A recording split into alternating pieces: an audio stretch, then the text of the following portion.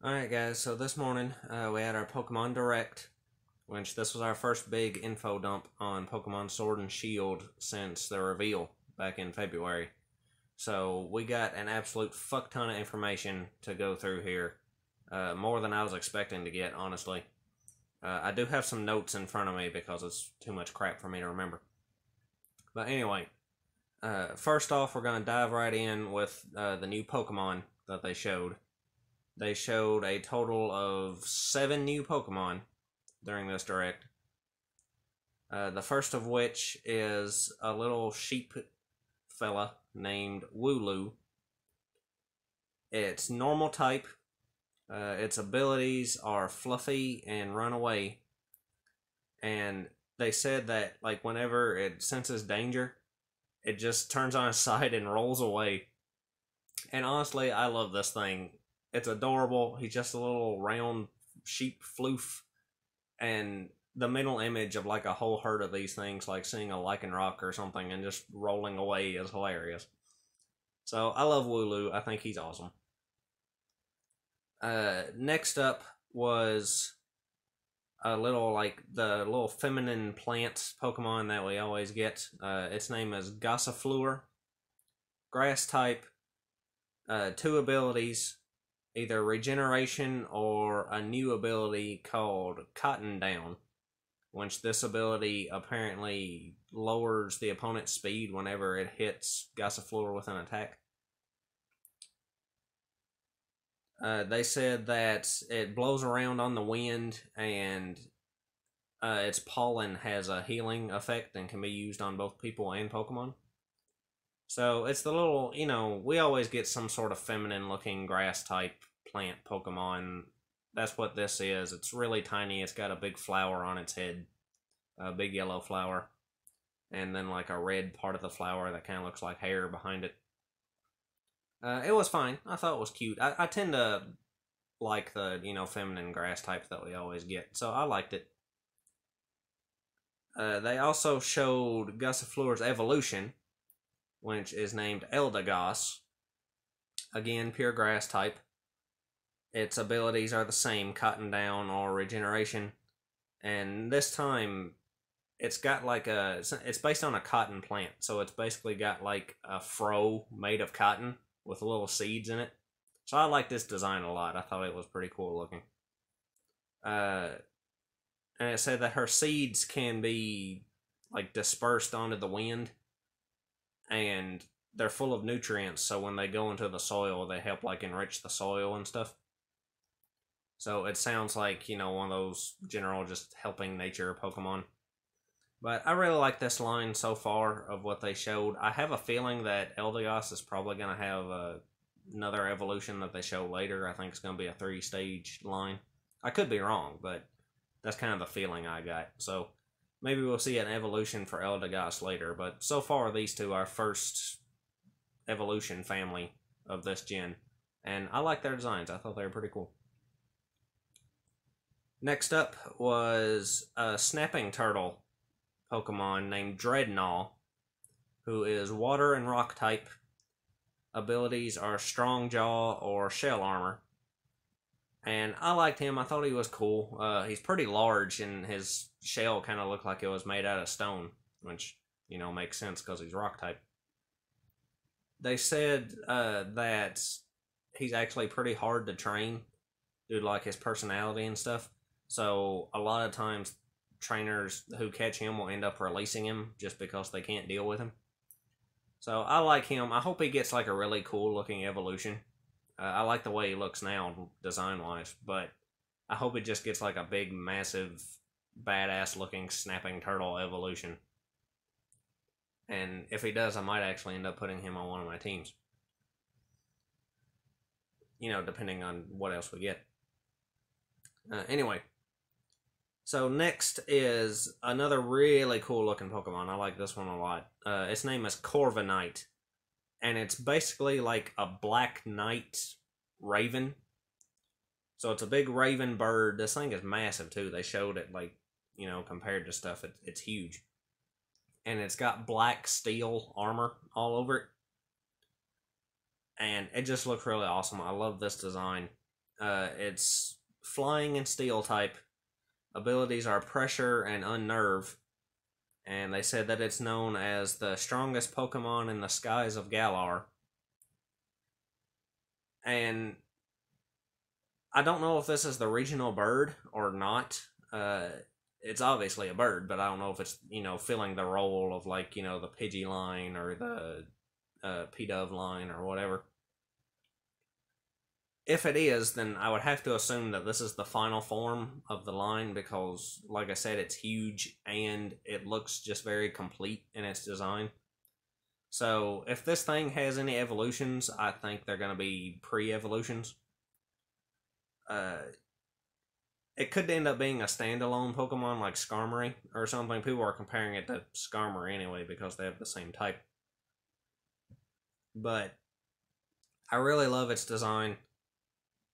I'm generally always a fan of bird Pokemon because birds just look cool.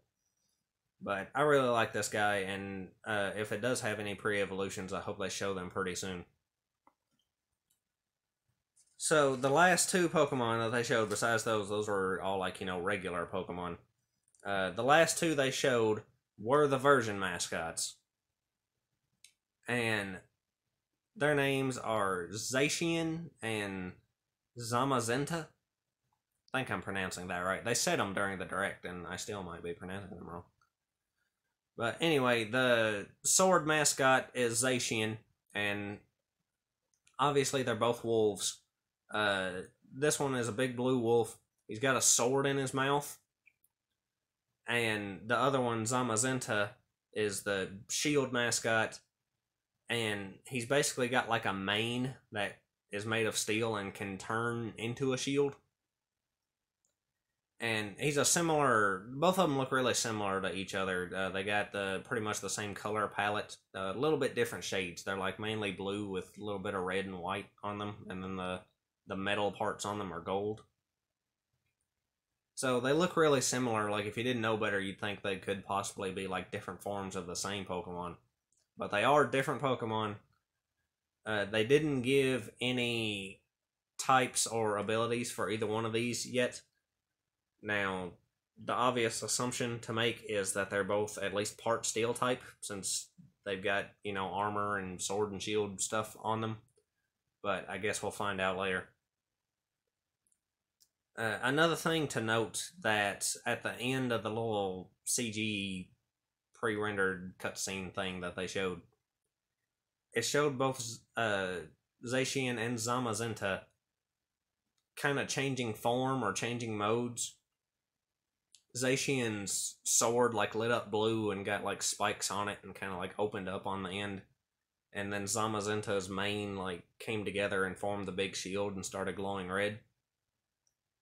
Now, I'm guessing these are going to end up being sort of like the overdrive modes from the Gen 5 version mascots, or the Radiant Sun phase and the Full Moon phase from Solgaleo and Lunala, where they basically just start kind of glowing when they do their signature moves or whatever.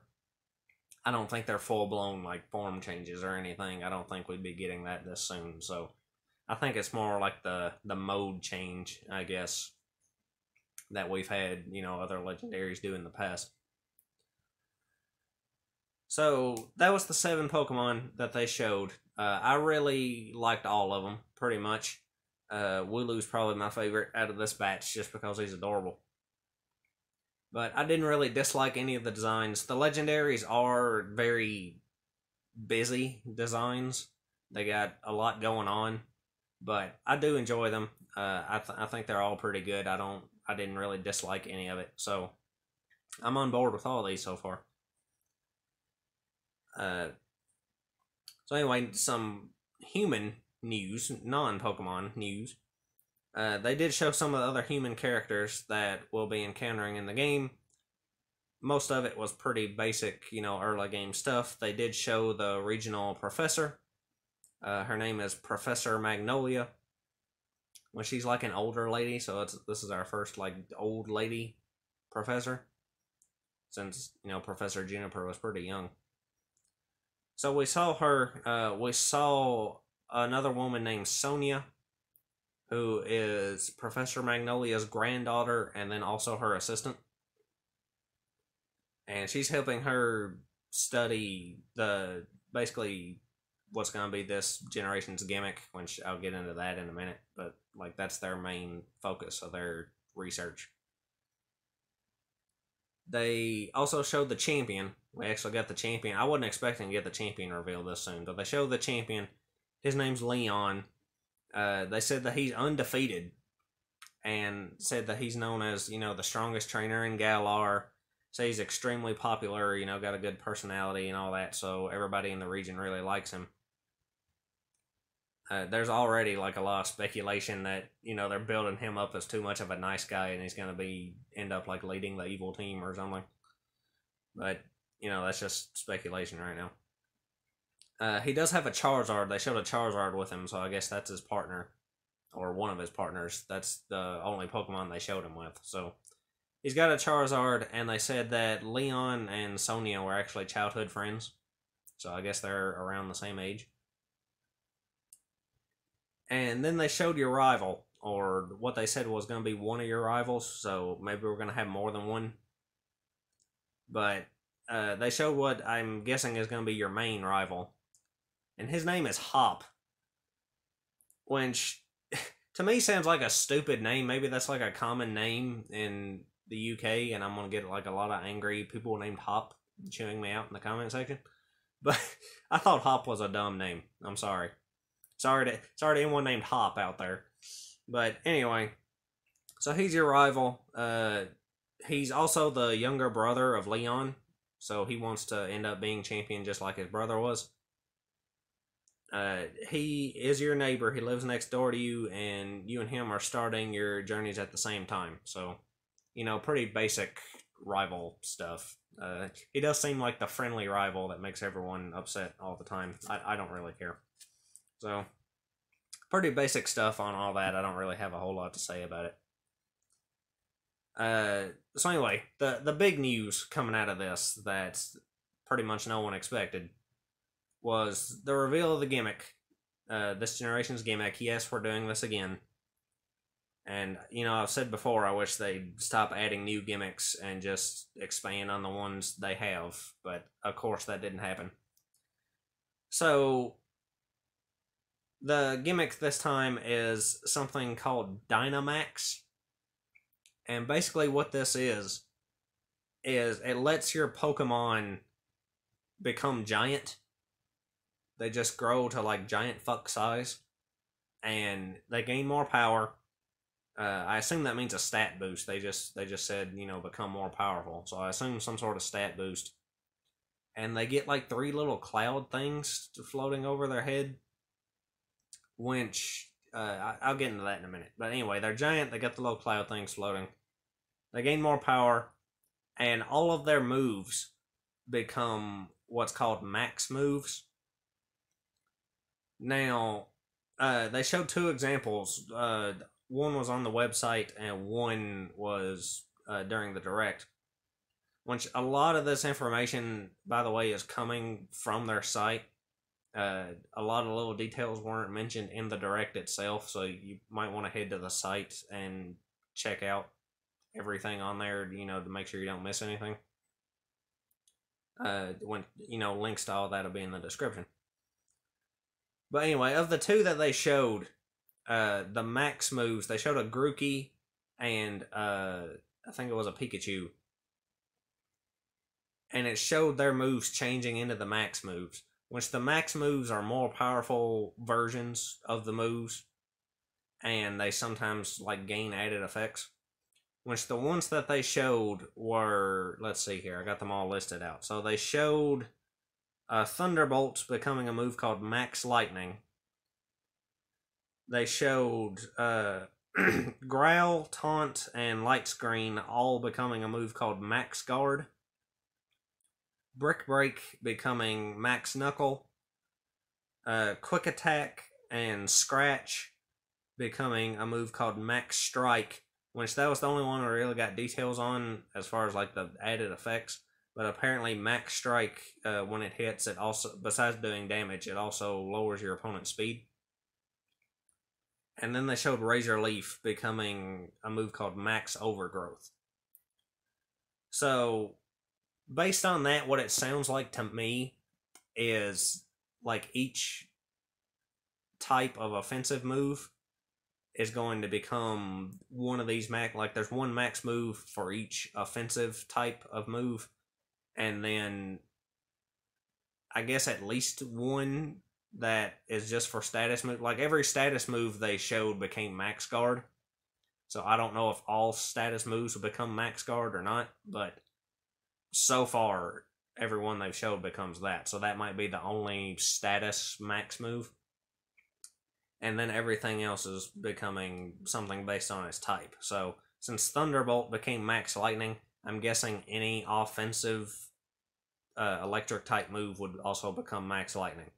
And then any offensive grass type move would become max overgrowth. I'm assuming that's me, making predictions based on what we have. I guess we'll have to find out later. I wouldn't be surprised if like the legendaries or something end up having some sort of unique max move that's based on their regular unique move that they have, kind of similar to how the Z moves worked. So I could see something like that happening. But that's what this Dynamax is. Your Pokemon just gets big as fuck and gets more powerful moves. So they also said that just like Mega Evolution and Z moves, it is limited to once per battle. It also only lasts for 3 turns. So whenever you activate it, you do have a time limit. After those 3 turns, they'll revert back to normal. And they also said that it's only going to be usable in specific locations. So you're not just going to be able to spam this all the time everywhere you go. As from what we have right now, the only locations they've showed it being used is in the gyms, in something called Max Raid battles, which I'll get into all this in a minute, and in the multiplayer battles. So, since they're usable in gyms, I'd have to assume the entire Pokemon League is going to allow them. So when you're facing the Elite Four and the Champion and stuff, I'm sure you'll be able to use them there. And probably during like big important story battles, they'll probably be usable then too. But just like walking around and fighting random trainers and, battling wild Pokemon and stuff like that, you're not going to be able to just use this all the time. So, they also say that the trainer needs to have an item in order to activate this, called the Dynamax Band, which is another, wrist-worn little thing, kind of like the Mega Ring or the Z Ring. Well, wasn't the Mega Ring or Mega Bangle, Mega Brace, whatever the fuck the Mega thing's called? I think they changed the name between XY and Oris, but anyway, I'm getting off on a tangent. So it's another wrist-mounted thing. It's got a little screen on it that had the same logo. That's the little red and blue Pokeball symbol that's in the logos and in the gyms and stuff. So I guess that doubles as like the gym logo and also the Dynamax symbol. So I'm sort of a mixed opinion on this whole Dynamax thing. Like I said, I wish they didn't introduce a new gimmick at all and just expanded on the ones they have. And your Pokemon just growing really big is kind of underwhelming and strange, considering, when you compare it to like Mega Evolutions or Z moves or something, those are a lot more exciting than this. This is just kind of odd. Now, on the other hand, from a gameplay perspective, I think it could be really interesting. Because, with a 3-turn limit and the different max moves, we don't have any idea how many of those we're going to end up with in total. So, I think it could have an interesting effect on how battles play out and, like, strategizing and stuff. So, that end of it seems cool. We also don't know if it's going to be able to work with Z moves and Megas. Like, can you power up a Max move into a Z move? Can you Dynamax your Mega Evolved Pokemon? they didn't say anything about the Pokemon that you Dynamax having to hold any item. So if their held item slot isn't being tied up by anything from this, maybe you can mix this with the other gimmicks from the past. One thing about this, since it's literally just your Pokemon growing big, it's not going to require any new designs or character models or anything. So maybe that lends to the idea that we might be getting some actual new megas and new regional variants. Because the gimmicks in the past, if you can't regional variant as a gimmick, the ones from the past sort of artificially padded out the Pokedex since we got a lower number of new species of Pokemon in both Gen 6 and 7. But then we also got new Megas, which were new designs, and then we got regional variants, which were new designs. Dynamax isn't going to give us any new designs. Probably, based on what we know now. So maybe that leaves it open to still fill in the more designs quota with new Megas or new variants. Or maybe they could just go back to giving us a larger number of new Pokemon. The Dex this time might add around 100, to 110 new Pokemon instead of, like 70 or 80 like the last few gens. So who knows? But I'm very mixed on the Dynamax thing. I'll have to, actually get my hands on it and try it out in the game to kind of tell how I like it. But right now I could see it going either way, honestly. So, speaking of the gyms, we talked about being able to do this in gyms. They did confirm that the stadium-looking buildings from the original reveal, those are the gyms. And they showed the first gym leader, which is a dude named Milo, and he's the grass-type gym leader. They also said that all the gym leaders are going to be able to do this Dynamax thing. So, when you're battling against them, you'll probably have to Dynamax your Pokemon in order to face them. So, they're tying this in with the whole gimmicks. Since you're in the big stadium, you do have an audience watching you battle, and they said that the gym matches are broadcast over TV. So, the Dynamax thing sort of ties into making the battle exciting, and, people want to watch it because it's basically like Pokemon Kaiju battles. So, who wouldn't want to watch that? So the whole thing kind of ties together with the entire Pokemon League gym process. The only Pokemon that they showed Milo having was an Eldegoss, which is the one that he Dynamaxed and made giant in the trailer. So we don't know who else he has, but he does have an Eldegoss.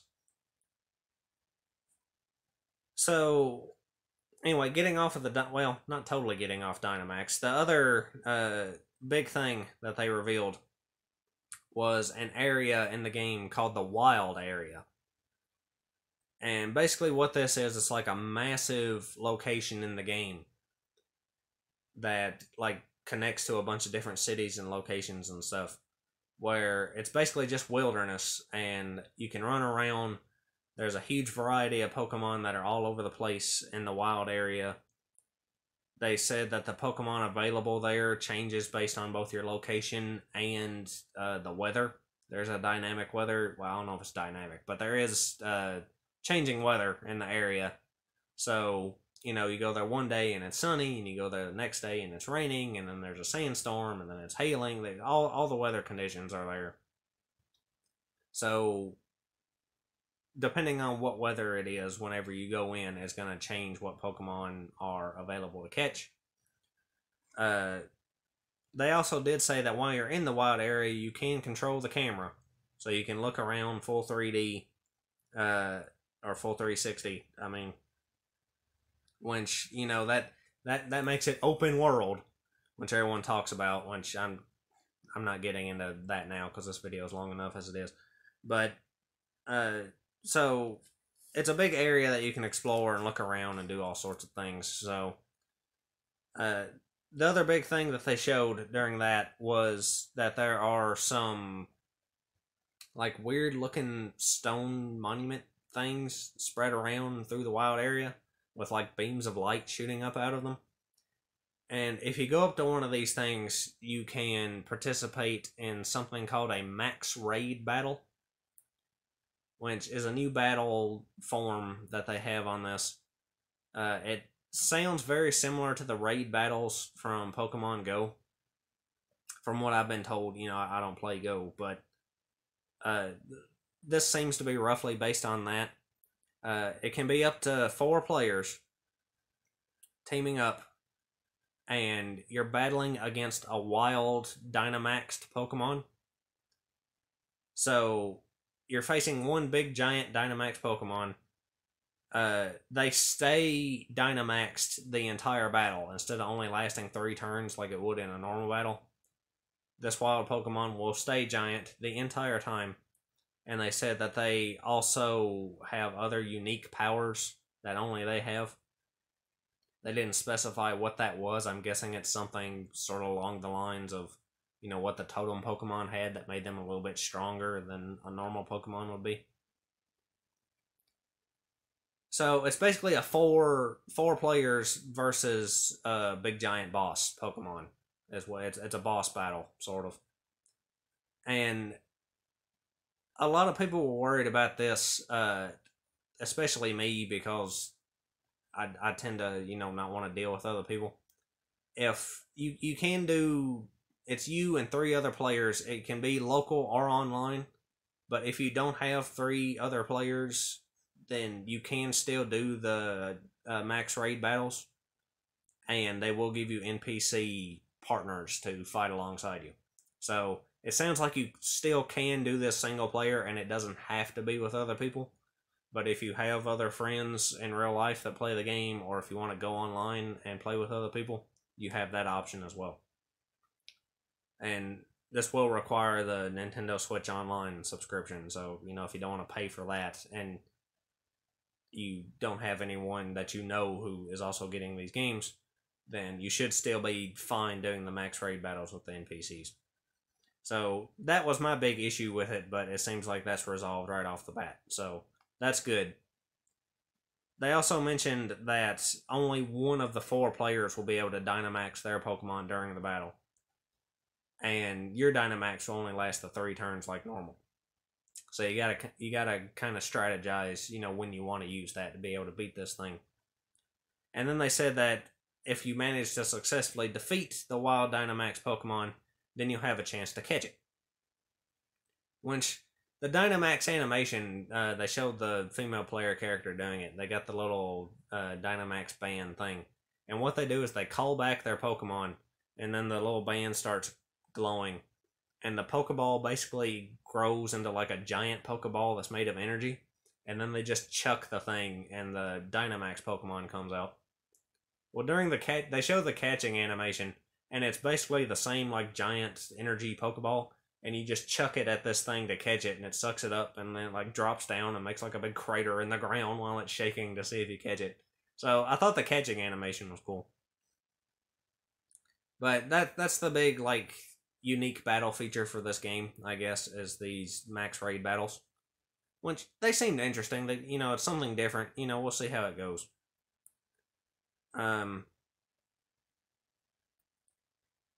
The other big news, which people's bag will finally be eased now. They showed that both in the wild area and I believe in other routes too, you will be able to have overworld encounters with Pokemon. So your wild like in the Let's Go games, your wild Pokemon encounters, you'll see them running around on the field, and you can walk up to them and initiate the battle. Now, if you're a person like me who don't give a fuck about Pokemon Go or Pokemon Let's Go or the overworld battles or none of that, then they're still going to have the random encounters in the grass too, or caves or whatever you're in. So they basically did the best of both worlds and added in both random and overworld encounters, which I think is probably the best way to get close to pleasing everybody. Now, I don't know if the random encounters are going to work exactly the same as they have in the past, because they showed it happening in the game, and it just showed like the player character walking through the grass, and then a little exclamation mark popped up like near them. and you had to walk into the exclamation mark to make the random encounter begin. So it might be a little different than the random encounters in past games, but it's not totally the Let's Go style where it's just overworld Pokemon walking around and you just run smack into them to start the battle. So they tried to ride the fence and please everybody with that one, and honestly, I think it'll work out okay. I think they probably did the best they could in pleasing both camps on that one. I hope the people who are dying for the overworld encounters to be back, I hope their bag is eased now. It probably won't be, but you know. So we are getting that. The last big thing that they showed, which is something that I'm hesitant about. They showed the Pokédex for these games, which is based on a fucking mobile phone, because we can't get away from it for 5 fucking seconds. But it's based on a phone, and it's called the Rotom phone, because just like with Gen 7, there is a Rotom living inside this thing. I hope it's not as annoying as the one in Usum was. In Sun and Moon, it wasn't as bad because it didn't talk as much, but in Usum, like, every time your screen changed, post-battle, and after you open and close the menu, just all the time, Rotom was talking to you and giving you advice you didn't ask for, and telling you, oh, you need to save, even if you, immediately just saved right before he said that. And telling you need to heal your Pokemon and all this stupid crap. I know how to play this game. I've been doing this for over a decade. You don't have to tell me these things. So that was really aggravating in Usum, and hopefully that this thing won't be like that. I doubt it will, since, it's not the 2-screen thing, and he won't be taking up your bottom screen the entire time. So hopefully it's a less annoying implementation. But we do have the Rotom phone as the Pokédex. Honestly, the only thing I want to let him be annoying. Just put the National Pokédex back in. If this thing doesn't have a National Dex, I'm gonna be pissed. I was pissed last gen when it happened, and I'm still not over it. So hopefully they just put the National Dex back in. I'll honestly just be satisfied with that. They also said that you can take this Rotom phone thing and attach it to your bike, which, by the way, the bike's back. That should probably be news too. So you can attach this to your bike, and it'll actually increase your speed and let your bike go faster. And it also allows you to actually ride your bike on water, which is a weird choice. From the way that sounds, it sounds like Poker Ride might not be coming back. And instead of surf, we're just going to be riding our bike across the water with the Rotom phone's help. Which is weird. I'd honestly rather just ride around on a water-type Pokemon, to tell you the truth. Speaking of Poker Ride, they also, when they showed off Corviknight, they said that they're going to be like a taxi service that uses Corviknight to fly the player back to any town they've already been to. So it sounds like that's going to be replacing, what would be your fly ride Pokemon. Which, if that's the case, I hope there's some kind of Uber app on your Rotom phone that lets you call this thing whenever you want it, because it's going to be really annoying if you have to walk back to, if you're in the middle of the wild area or in the middle of a route or whatever, if you have to walk all the way back to a town and find one of these taxis in order to fly back to some previous town. So hopefully we don't have to deal with that, and you can just summon one of these things through your phone anytime you need it, because that would be a big step backwards as far as being able to fly, since fly and the Charizard Poker Ride thing could be used wherever you were at and whenever you wanted, unless you're in a building or a cave or something. If you're out in the overworld, you could use it wherever you wanted. So hopefully that doesn't end up becoming an issue. But other than that, last thing, they did show the box arts, which, just had the version mascots on them. And they announced that they're doing a double pack that is going to include a steelbook case So people that really love steelbook cases, you can get. I'm not really a big fan of steelbook cases, so I don't know if I'll bother with this thing or not. It's the same price as the games individually, so it's not like any cheaper or anything, or any more expensive. And they did announce the release date. It is coming out November 15th. Worldwide release, obviously, since we've been having that for the last few years now. So I believe that's all the news we got. I've already talked for over half an hour now. My God. But anyway, this was a really good Direct. I enjoyed this. It was way more information than I was expecting us to get, honestly. It really makes up for the, 3 months we went with absolutely no news at all. And it should help us hold over until the next big news drop, which I don't know when that's going to be. We should be getting Koro leaks here in a few days. But honestly, it'll probably just be regurgitating all the information we got during this. And then next week is E3, of course. But honestly, since they did such a huge info drop immediately before E3 happened, it wouldn't surprise me at all if they didn't talk about Sword and Shield at all during E3 and just focused on like Animal Crossing or whatever other games they're going to talk about. So who knows when the next info drop will be. Hopefully it's not too long. Hopefully they start sort of like trickling out information now and giving us a trailer, every 2 or 3 weeks or so. But anyway, I guess that's all I got to say. So lots of luck to you and yours.